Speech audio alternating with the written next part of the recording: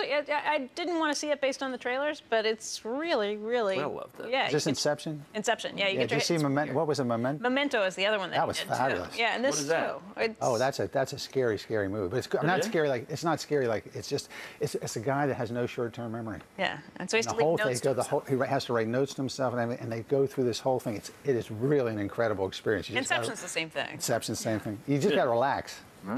It's crazy. It's like nothing I've ever. Is that fair to say? Yeah. I mean, I've been to a million movies. I've never been to a movie like Memento. Really? Yeah. Who's in it?